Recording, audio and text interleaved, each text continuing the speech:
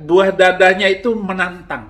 Barang siapa yang bisa mematikan orang Nasrani dan satu Yahudi, maka dia akan mendapatkan 72 bidadari tadi. Ya. Oh, saya waktu itu begitu semangatnya membela agama saya waktu itu. Bahkan karena dia itu mengawini janda, saya juga bercita-cita untuk mengawini janda itu.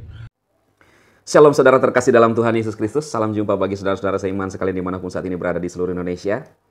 Saya berdoa roh, jiwa, dan tubuh saudara dipelihara sempurna oleh Tuhan kita Yesus Kristus. Amin. Nah saudara, saya akan memperlihatkan video terbaru lagi dari pendeta Saifuddin Ibrahim, di mana dia bercerita dulu ya, saudara-saudara, dia menginginkan juga 72 bidadari, dan bahkan dia pun berkeinginan untuk menikah dengan janda ya. Saudara ya, dia sampaikan sendiri karena pengajarnya menceritakan kepada Pak Saifuddin itu betapa cantiknya bidadari ya.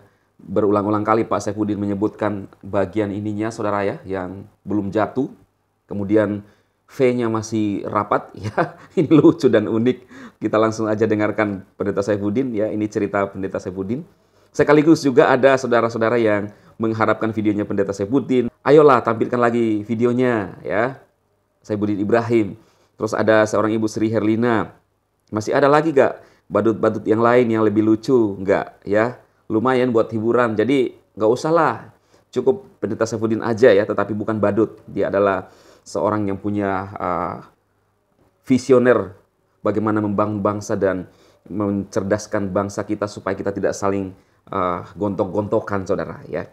Jadi pendeta Saifuddin ini menginginkan bangsa kita damai ya, walaupun dia dihujat dengan mengatakan hanya menghina, padahal dia hanya menginginkan tidak ada sumber-sumber untuk membuat orang bisa melakukan kekerasan ya. Itu menurut dia. Oke saudara, langsung aja kita lihat apa yang disampaikan. Selamat menyaksikan, Tuhan memberkati. Halo semua, salam. Di dalam hadis yang saya ingat di pelajaran dosen saya, dosen tafsir Quran, tetapi dia kadang-kadang mengajarkan hadis untuk menjelaskan ayat-ayat Al-Quran, yaitu ayat innalil muttaqina mafaza hadaika wa anaba wa kawaiba atraba wa ka'san dihaga. Kawaiba atroba itu wanita dengan masih darah, masih gadis, ya umur 16-17 tahun lah, dan tentu belum menikah. Itu bentuk buah dadanya itu menantang. Itulah yang disebutkan sebagai hadiah bagi siapapun yang bertakwa, ia berjuang dan mampu menunjukkan kepahlawanannya membela agama Allah, membela Rasulullah, dan membela Allah gitu. Nah, pembelaan ini akan diberikan kepada, bahkan ada sebuah kata-kata, barang siapa yang bisa mematikan orang Nasrani dan satu Yahudi, maka dia akan mendapatkan 72 bidadari tadi ya. Oh, saya waktu itu begitu semangatnya membela agama saya waktu itu. Bahkan karena dia itu mengawini janda, saya juga bercita-cita untuk mengawini janda itu. Maka ya lain nasib, saya mendapatkan gadis dan lahirlah 3 putra saya, Fikri, Saddam, dan Qaddafi. 3 putra saya ketika itu.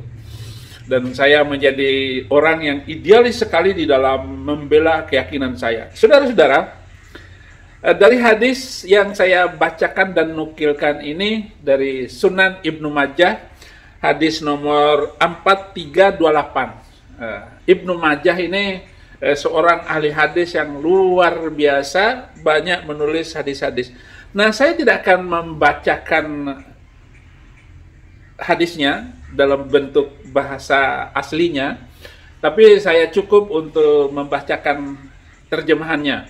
Telah menceritakan kepada kami Hisham bin Khalid al-Azraq, Abu Marwan ad-Dimaski, telah menceritakan kepada kami Khalid bin Yazid bin Abu Malik dari ayahnya, dari Khalid bin Ma'dan, dan dari Abu Umamah, dia berkata, Rasulullah Shallallahu Alaihi Wasallam bersabda, tidaklah seorang hamba yang dimasukkan ke dalam surga melainkan Allah Azza wa Jalla akan menikahkan dengan 72 istri. 2 istri dari bidadari dan yang 70 dari warisannya penduduk neraka. Yaitu istrinya penghuni neraka yang masuk surga. Jadi istrinya itu masuk surga, sedangkan suaminya itu masuk neraka. Nah, ada 70 wanitanya katanya. Di lain hadis ada 100 bidadari dan seterusnya karena banyak sekali hadis yang dinukilkan oleh para sahabat tentang bidadari nanti di surga. Dan bidadari itu akan kembali perawan, dan setiap hari itu 72 bidadari. Dan tidaklah salah seorang dari mereka melainkan memiliki vagina yang rapat dan ia memiliki penis yang tidak loyo. Khalid bin Hisham berkata, maksud dari warisannya penduduk neraka adalah laki-laki yang masuk neraka, kemudian mereka mewarisi istrinya untuk penghuni surga sebagaimana Fir'aun mewarisi istrinya.